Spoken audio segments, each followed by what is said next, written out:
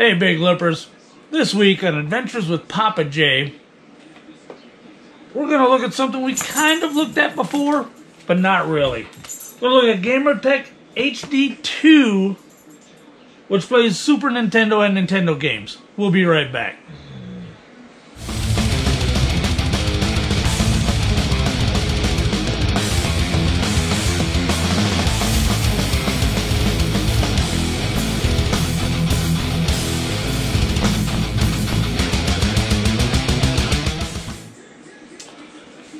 Alright, so this little beauty right here, everybody knows Gamerztek is made by Fallout Games, or Fallout Games is owned by Gamerztek. I don't really know. But I do know that Fallout Games is a sponsor. We sponsor Fallout Games. They're a sponsor of ours. Anyway, this is still going to be an unbiased review, because those are the only kind of reviews I get. But for full disclosure, we do get our used video games from Fallout Games most of the time. Now, I'm going to open this baby up. Now, if you look at it, we live the Pixel era. Retro game console compatible with North American and Japanese and European Super Nintendo Famicom games, and also NES games. So that's awesome. Although I'm not much of an import guy, I collect because these are games I played when I was a kid, or wanted to play when I was a kid, and didn't have the money to play. Alright, let's see what this looks like. Alright. Alright. Now, I already have a couple of these controllers. They're really good controllers. And I'm glad to have a couple of more of them. Let's see, what else do we got in here? Oh, we got a power brick.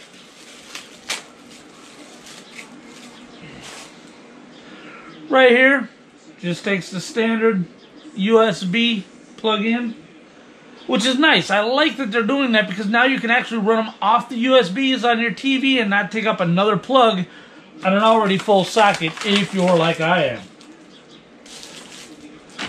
Under the unit, we have an HDMI cord. Got 1,000 of these. I remember when these babies were 60, 80 bucks a pop. Now they give them away free with ice cream. It's unbelievable. Here is your USB for your power. And in case you are old school and still want to do the old school method, you've got one of them big tube TVs, you can do that. On the back, take a look at this. There it is. Super Nintendo controller ports, regular Nintendo controller ports, Super Nintendo, regular Nintendo, and of course, an instruction book which mainly tells you to set your gaming TV to game mode to cut down on the lag, and to clean your games vigorously before putting them in here. Alright, so this is what comes in a box. This is how it's packed. Let's see how it looks on the screen. And before I forget, let me show you the back of this unit. Got your three composite cables, HDMI, and your power cable. 16x9 or 4x3 switch on the bottom. North American or PAL. Pretty simple setup. Let's see how it works. Alright, so here we are, ready to try out this thing. Now, full disclosure, I had to run back and get another one. The Super Nintendo side didn't work. It was all shaky and shimmery and pretty messed up. It didn't work. So I did have to go back and get another one. Now, I tested this one out, because you always test it out before you turn on the camera, which is how I found that one didn't work. And this one works just fine. So let's go ahead and take a look at this thing and see how well it works. Alright, so here we are. We're going to put in Centipede and see how this thing works in NES mode. So, there we go.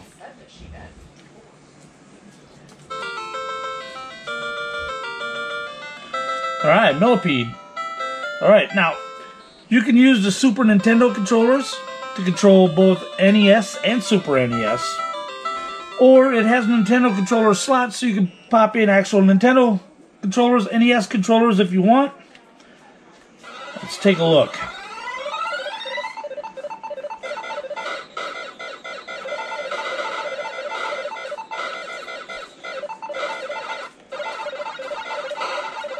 Oh. Alright. Now, I am a big Centipede fan. Ooh. And this looks great. It plays great.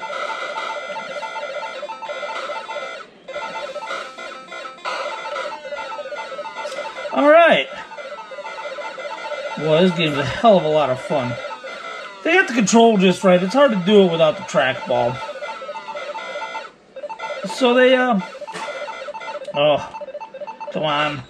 Could have got the DDT. There we go. That's how you do it. That's how you do it. Alright.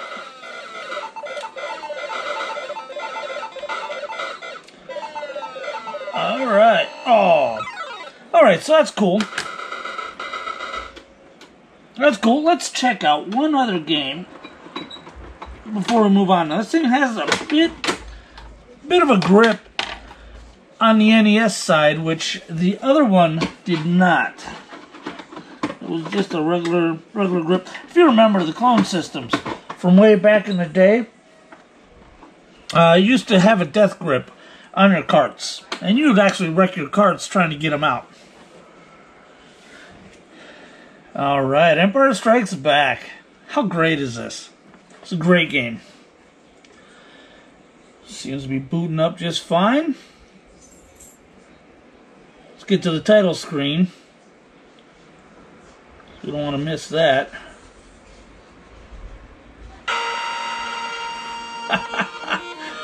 Oh, the NES sound. Let's hit the start button.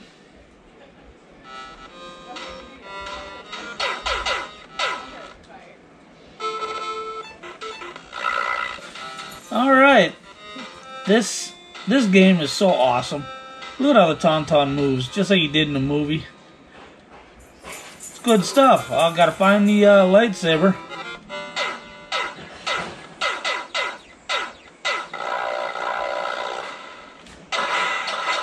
Whoa. Oh man, those ice creatures.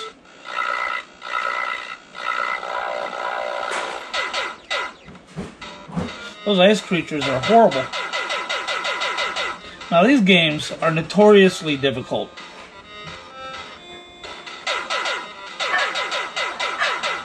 Notoriously difficult. Respawning enemies, the whole 9 yards. Alright, well, let's take a look at the Super Nintendo side of things. Alright. There it is, looking good. Looking good. It doesn't look to me quite as sharp as the NES side of it. The NES side had sharper pixels.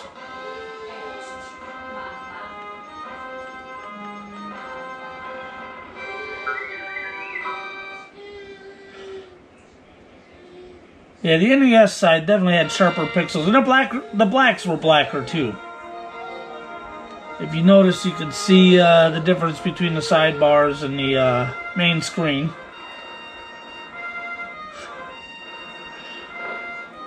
Now, of the Super Star Wars games, you had Super Star Wars, Super Empire Strikes Back, Super Return of the Jedi. Now, if I'm going to be honest, this is the only one I actually beat, was Empire Strikes Back.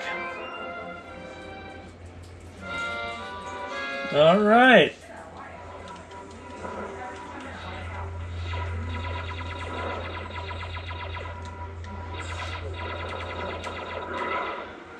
Oh man, they come a long way since the NES version. Everything drops hard. This game is horribly difficult. All of these Star Wars games are difficult.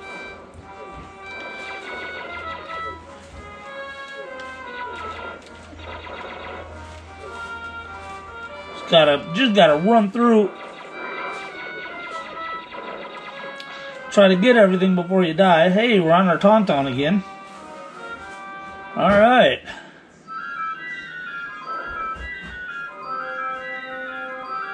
Alright, so we know that works. Now, the grip on the Super Nintendo games is not near as strong. We're going to try Stunt Race FX and see how this clone console handles the FX chip. Oh. And it works. I knew it would. My other one did, so I didn't expect this to be any different.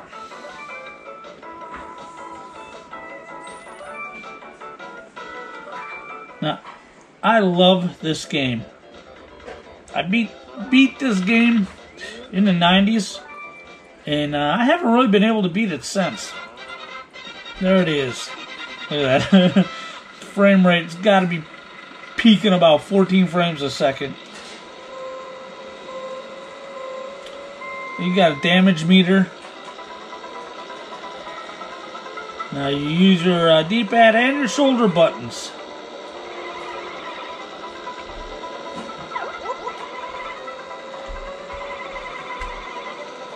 And you can fix your damage with the red and grab some boost with the blue.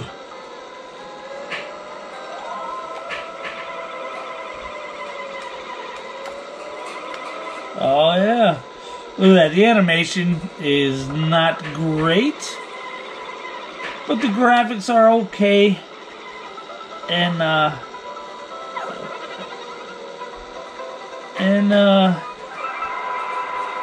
whoa, the FX chip is working perfectly. Look at all the personality this game has. That's what really won it over, was the personality.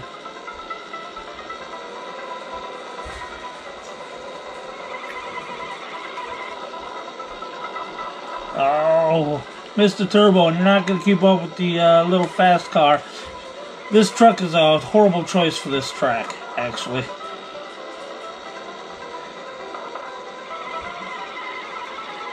And there's lag in the game. It's not lag from Gamerztek, but in the game. Okay, so we know that works great.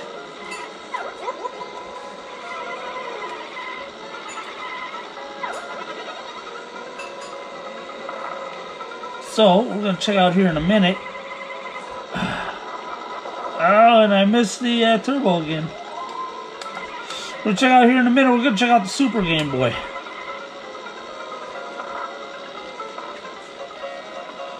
Alright, let's check out the Super Game Boy.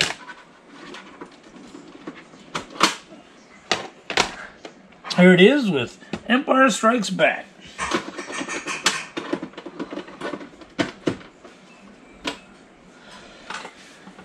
Is it gonna work?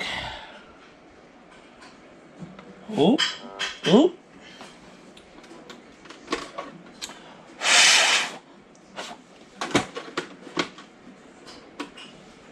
Have to make sure your carts are clean.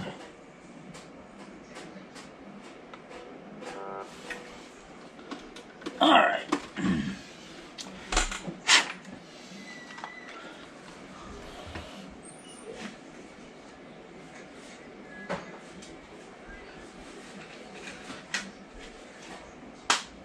Alright, let's try a different Game Boy cart.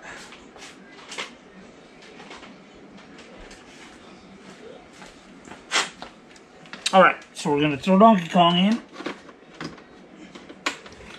See if Donkey Kong works.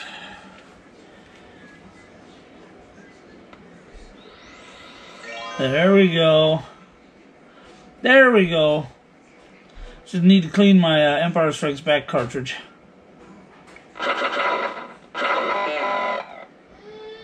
And there it is.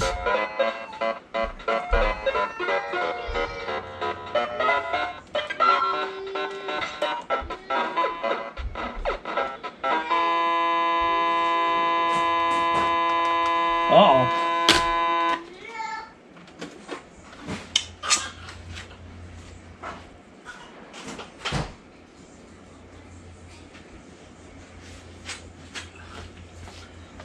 Alright, so let's check out the Super Game Boy with Street Fighter.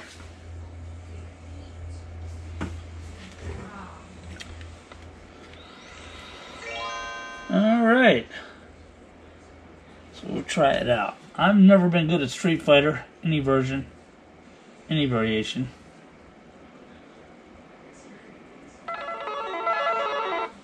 Oh, look at that, huh?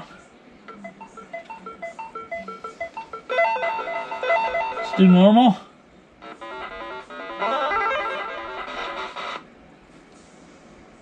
This is going to be interesting. Here we go. Notice the border and everything. This is designed for the Super Game Boy.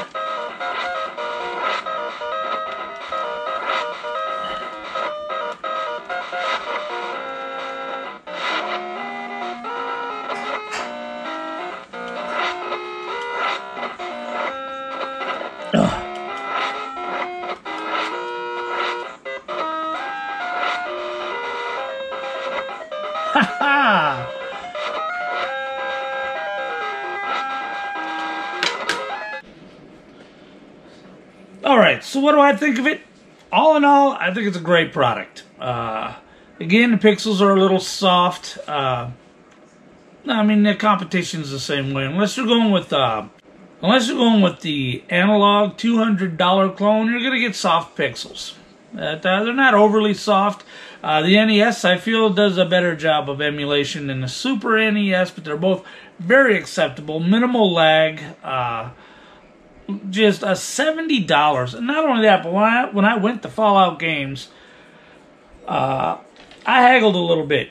Fallout Games, you could kind of haggle. If they're in a good mood to get you a break, they gave me a price break, so I paid a little bit less than $69.99 plus tax for it. I had trade-ins. They ended up going straight across the board for me. It's really a great place to do business. That's why we sponsor them, because we do enjoy going there for our retro games. So yeah, check it out. And in the meantime, every Tuesday between 5 and 6 o'clock, we are live